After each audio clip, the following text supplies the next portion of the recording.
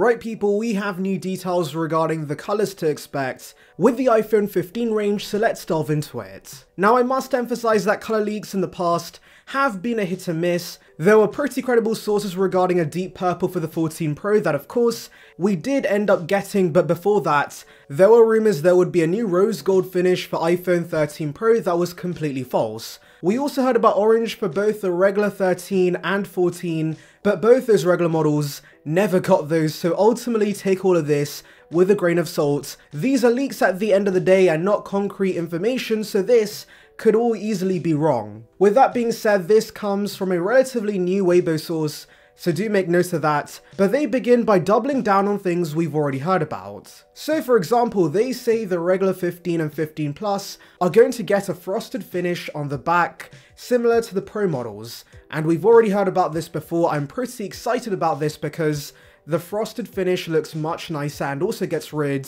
of those nasty fingerprints. Also right now, some of you guys might have noticed that on the Pros, the camera bump is glossy and the back is frosted, and it's the complete opposite on the regular models, with the back being glossy and the module being frosted. However, this new change likely means all camera modules on the 15 range should now be glossy and will likely collect tons of dust around the lenses. And by the way, would like to remind you guys, like this video and subscribe for more content like this, it would be appreciated. But coming to the color options, the source says the regular models will come in red, midnight, starlight, blue and green. Now interestingly, there is no mention of the hot pink we've heard about from 9to5Mac, but blue and green has been reported by other sources. So what I'm thinking could be the case is that we see one of these rumored new colors during spring instead, since Apple for the last few years has been releasing 5 colors at launch and then 1 extra color during spring, and so it's likely we're going to end up seeing blue, green and pink for the 15 series by March or April. Now for those wondering how these colors could look, we actually have hex codes for the blue and pink colors we can expect. It's CE3B6C for the pink and ODB1E2 for the blue, and these are pretty nice shades. They're not pastel colors like we've had for a while, they're bright and saturated and very much reminds me of the iPhone XR range, which still has the best set of colors for an iPhone in my humble opinion. And actually, fun fact, my favorite iPhone color to ever exist is the blue iPhone XR, and I do regret selling this years ago, so maybe just to have another light blue iPhone, I could see myself buying the regular iPhone 15 for absolutely no reason, because I already have the 14 Pro Max, so this would be a pointless purchase.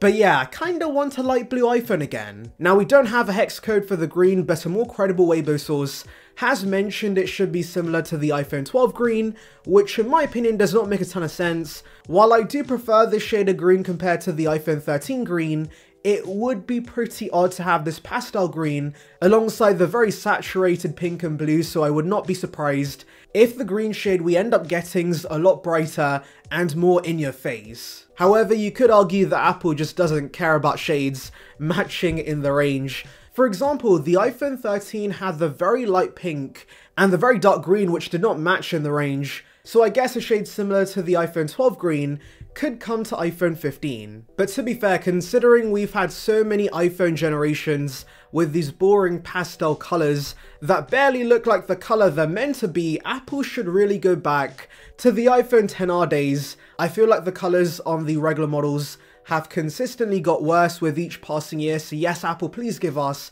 bright and punchy colors for the 15 range. Also, Apple, please just give us black and white back. I'm still annoyed that midnight and starlights are a thing because I'm not a fan of the purple and gold hue they have respectively in some lighting, so just give us a proper black and white option for the regular iPhone. They would look a lot cleaner in my opinion. Now moving to the regular models, the source says we could see a deep space black, gold, silver and another mysterious color they're not aware of. However, remember 9to5Mac actually told us we could see a deep red with the 15 Pro, and the hex code for this is 410D0D, and yeah, this looks pretty good and fits with the Pro aesthetic. In fact, it very much reminds me of the burgundy shade Samsung used to have with their phones. It certainly does look classy, so I'm hoping this does materialize. It would be a nice shade for the iPhone. I do want to mention though that Apple has had issues anodizing the steel on the Pro models, In fact, we've heard a few tidbits regarding a Red Pro iPhone in the past, but because they could not achieve the red finish on the rails, it was completely scrapped. Now maybe titanium changes things, and it's easier for Apple to get the finish they want, but considering the Apple Watch Ultra did not come in multiple colours, there's a chance we don't get this, so let's see what ends up being the case. Now I do also want to mention the source does interestingly say we're getting a deep space black, so are they suggesting the black's getting even darker with the 15 series? Well, we can't know for sure, but I would love to see that because as someone with a space black iPhone, I can definitely tell you guys, this is really not that black. While the rails definitely fit the description, the back is grey most of the time, and while I don't hate it, a proper matte black option like Samsung gives us would be appreciated. So that's all the latest regarding the colours, and yes, ultimately colours aren't that important because they add no functionality to the device, but I care way too much about this, so I'm always eager to hear about what kind of plans Apple has for the iPhone 15 colours, and hopefully we get a great selection. Anyways, let's delve into your comments. So James N says, I think the pros will be getting the 2nd gen stack sensor, especially if there's a price increase over the regular models, and I'd prefer 5.8 inch on the regular models. How about 5.8 inch and 6.3 inch on the regulars, and 6.3 inch and 6.9 inch on the pros, Reg Plus, Pro and Ultra. Now regarding the cameras, yes, it's most likely the pros get the upgraded 48 megapixel stack sensor, but I'm still hoping the regular models also get this. It would be nice if we once again have the same sensor across the range, and ultimately if the regular models get this, the pros would still have the better ultra wides, and of course periscope on the Pro Max. Plus you get things like ProRAW and ProRes, which the regular models likely will never get. But even if it's the 14 Pro sensor, the great thing about this being 48 megapixels is that it should give us much better zoom on the regular models.